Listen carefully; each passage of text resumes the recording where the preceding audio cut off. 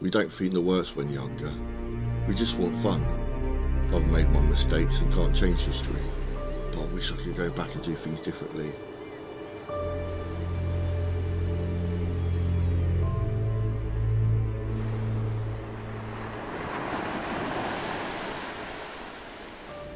I started smoking with my friends from school.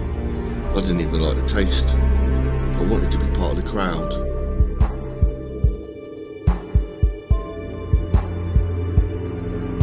A few years later in my college days, that cigarette developed into spliffs, pills, cocaine, with of course the boost to set you free. I mean, what's the harm? Look how good it makes us feel. Look how cool it makes me look. Complete paradise. How could I turn down something that gives me confidence? And a few extra quid in my back pocket.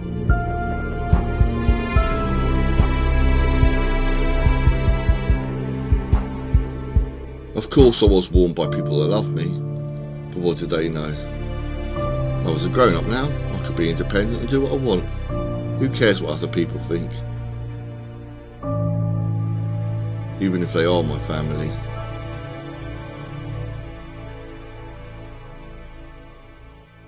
For a year or so I held down a basic job, no problem. Enough to pay the bills, enough to pay for my hobbies.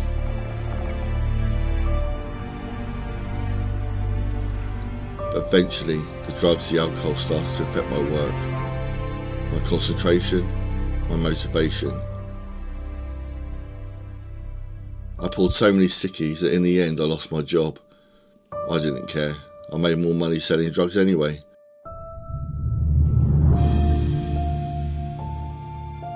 But this job comes with risks.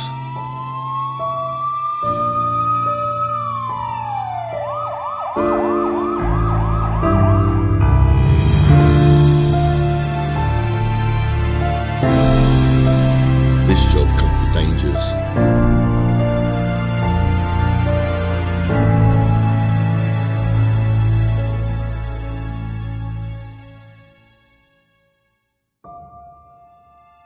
I had now entered Addiction Road, and that's the road no one wants to walk down.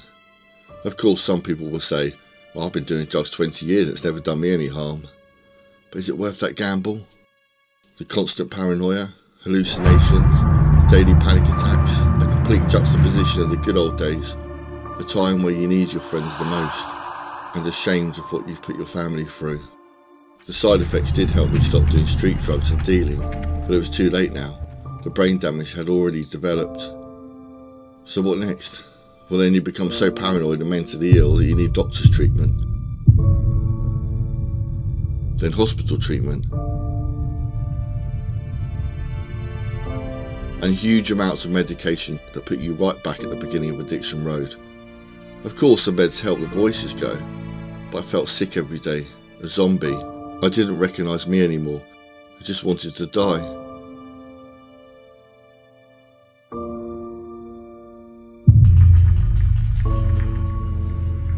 I was desperate for a miracle, but at the same time knew all this was my own doing. I was warned.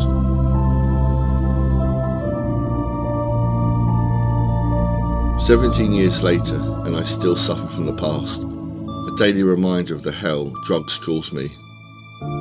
So many young people take drugs to find peace and happiness, but eventually it will just be another issue to take care of. Our health is so important.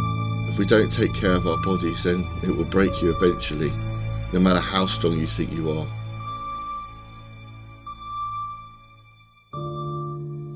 Be healthy and live your life. Be addicted to that.